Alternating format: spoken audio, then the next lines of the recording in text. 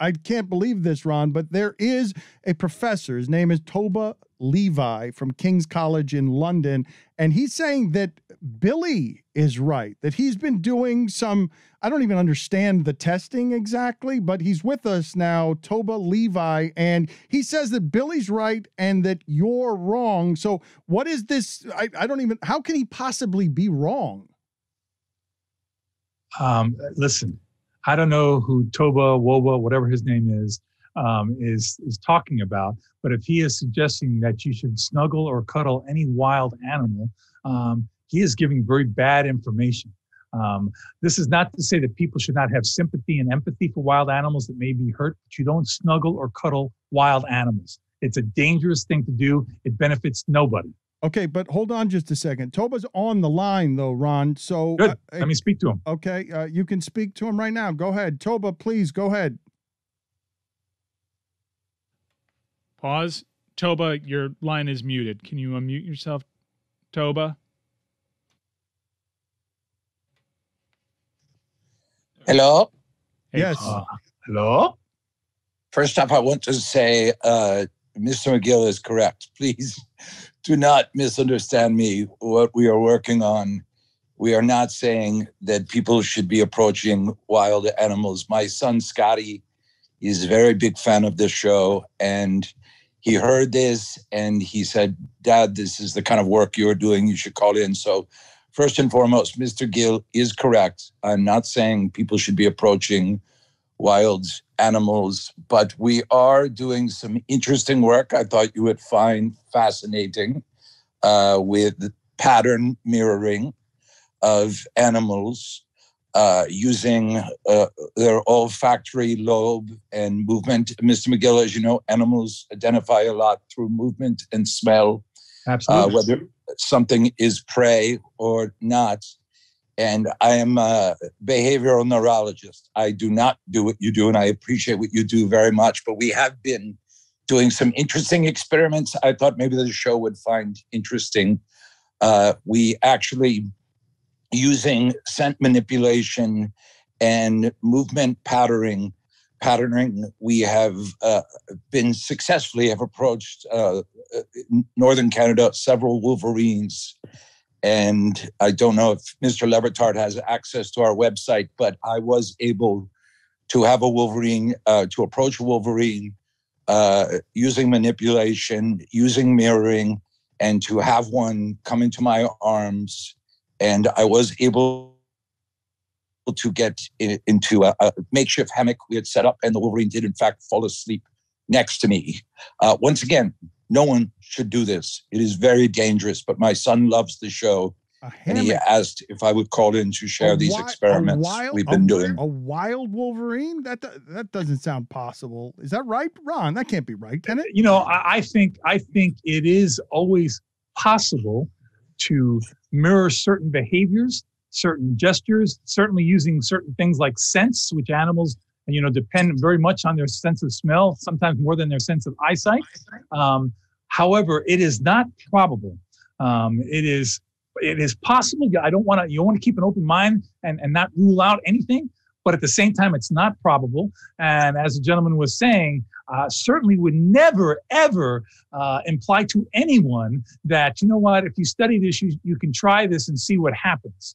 Because more often than not, you're not going to get that reaction.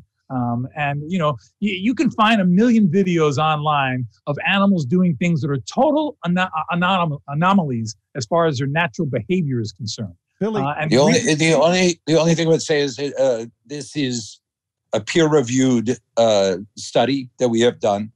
Once again, using scent, using pattern movements to animals have very simple wiring. They see things as prey. They see things as members of their own species.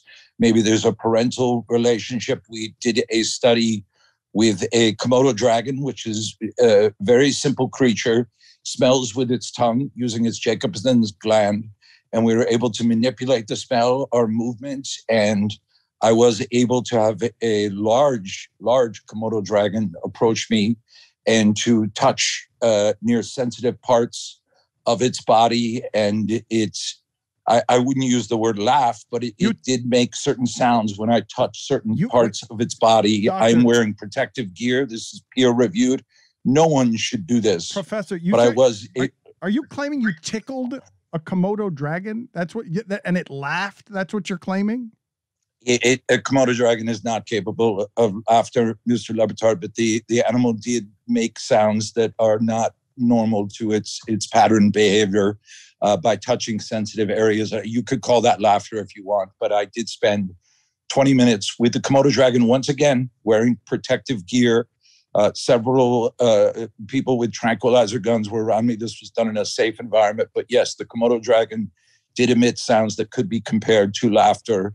I did scratch under its chin through manipulation of scent, through predated behavior patterns and movements. I was able to achieve this. Most recently, and you may have seen this on the news. Hold on, Professor, hold on, because yes. Ron Magill wants to counter here, and so does Billy. Yeah. Well, let me just say this. I myself have raised a Komodo dragon to about 7.5, almost 8 feet, and was able to work with that animal, condition myself to its behavior. I actually brought that animal on the David Letterman show, put it on his desk. So I'm not saying that you cannot work with an animal. For instance, body language. I've been on a mountainside in Rwanda and had a silverback gorilla come up to me, and just by doing certain sounds, by making certain physical movements, there is a certain communication that is done between the animals that way. But to my original point, I am not... you don't go and hug and cuddle wild animals. That's my original point. Ron, you absolutely do not do that. Once again, this is a peer-reviewed study in a very safe environment. The one you may have read about on the news is we were able to... Professor, please hold on just a second. Please hold on, okay? Tranquilizer guns and touching animals. Billy, what do you have here? This is outrageous. I don't understand. I ask a simple question and I get laughed out of the room and completely dismissed as, this is so dumb. What a stupid question. You're just trying to agitate the zoo man. And now we have some behaviors coming on here saying these things actually are possible. And it's like, oh, well, you know what? Maybe it is possible. I feel like I'm owed an apology. I'm just going to say it. You know what, Billy? Listen up here, Billy. Not once did I say it's not possible to touch a wild animal. What I said is you don't go and hug and cuddle wild animals. Start with a touch and then you build your way up. Okay. Billy, let's get to the original question. You don't hug and cuddle wild animals. Ron, okay. No. I did spend 20 minutes with a wolverine in a hammock. The more recent story you may have heard about was, and these photos are available online, was we were able to find a very large mako shark in the North Pacific, 9 feet long. Professor? And sharks, very simple brains. Hold on, Professor. Okay, because I'm on this website now, Ron, and I'm looking at pictures. He's kissing a king cobra. He's taking a bubble bath with a hyena. I'm looking at the pictures here, Ron. What happened with a mako shark? I was able to approach the shark through, once again, motion, sense. Sharks use electromagnetic sense to identify prey and erratic movement. And I was able to hold the mako shark in my arms. And I don't know who listens to your show, so I'll say this in a delicate way. I was able to touch, it was a female, to touch its sexual organs in a way that calmed the large fish very much so. And it was in my arms quite willingly. Sharks need to move to breathe, so not that long, but for a good 5 minutes. Once again, I had protective gear on. This is a peer-reviewed study. Wait a minute. You fingered a mako shark? Dan, listen. We're going down a very slippery slope here. Okay? I want to make it clear to listeners that you do not go out and attempt to hug and snuggle with wild animals. I will say, listen, I've gone swimming with alligators, and you can do things with alligators underneath the water where you can, gently stroke the bottom of their head and swim with them and without an issue. I would never say that, though, because what people are listening to here, they're saying, oh, wait a minute. They said you can hug and snuggle. Oh, look at this little cute little raccoon. Absolutely should not. Absolutely not. Absolutely not. We agree on that. But I did finger a mako shark. I tried looking up this website and it wouldn't come up here at work. So I got off of the Wi-Fi and I checked it out on my phone. This is a smut site. And the tranquilizer guns are starting to make a lot more sense to me. This is peer reviewed. I teach at King's College in London, so I don't appreciate that. Scientists are under enough attack in our society without that. Have I guess the term you would use in America, have I jerked off a polar bear? Yes, I have. I have done that. If you want to call that smut, I call it a study. Wow. Wow. Well, again, let me get back to the original point here. Make it clear as day. You don't go hug and snuggle wild animals. You got that, Billy? Yeah, I see your finger up there, Billy. What do you want to say? You're one note on this, Ron. Between us, though, like off the record, because you just said that you can play with alligators, but you wouldn't say it so people don't get hurt. So, like, just pretend it's us. Yeah, okay. What animals can you actually snuggle? No, I wouldn't snuggle any wild animals. I just wouldn't do it. It never should anyone. I want to make this clear. Again with never this? Should anyone do it. Mr. McGill is correct. But that having been said, can you say that? Can you say that soundbite, please? Say that, please.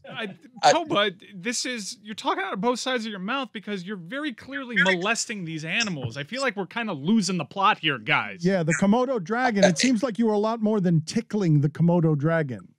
There are levels of intimacy for our study that we must explore, because this is a study.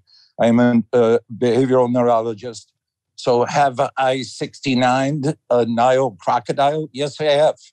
It was okay. for science. All right. I think I've been had here. I think in Toba's defense, it's peer reviewed. Okay. Wait a minute. Let me Google. What's this guy's name? What's his name? Toba what? His name is Toba Levi. I'm Dr. Toba Levi. I've studied with Amos Tversky from the University of Jerusalem. Now I teach at King's College in London. This is a peer-reviewed study, Mr. McGill. You will find no issues with it. My credentials. Ron, what are you doing? You're looking something up on your phone, Ron? Who are the peers? Ron, I think this is on the dark web. Peer-reviewed by whom? Spell his last name. His name. What are you looking up here, Ron? His name. Find out. I got a Toba Borgnine, but that's not the guy. Who is it? What's his last name? His name is Toba Levi, and he is King's College in London. And we've gone about 10 minutes too long. Why do you have to research? The guy just told you he's 69 to crocodile. This is my son asked me to call in. I thought this was a fun thing, and you're questioning my credentials. I'm peer reviewed. I teach at King's College. Okay. But when you tell me, sir, with all due respect, when you come on here and you say you have 69 the Nile crocodile, do you understand what that means? Okay, that means that not only are you giving pleasure to the crocodile, but the crocodile's giving pleasure to you. At least that is an accurate description of what happened. This was really a 14-foot Nile crocodile. In this country, sir, that in most states is illegal. It's considered bestiality. So I listen, with all due respect to your peer reviews, I'd like to see who your peers are. I think these guys on the Le Batard Show have been pulling my chain here. Toba Levi has got urban and street photography. That's the only thing that comes up on Google. So I enjoy photography in my spare time. I do not see. Have I put my finger in the anus of a lynx? Yes, I have. I got it. Thank you, guys. Okay. All right. We're done.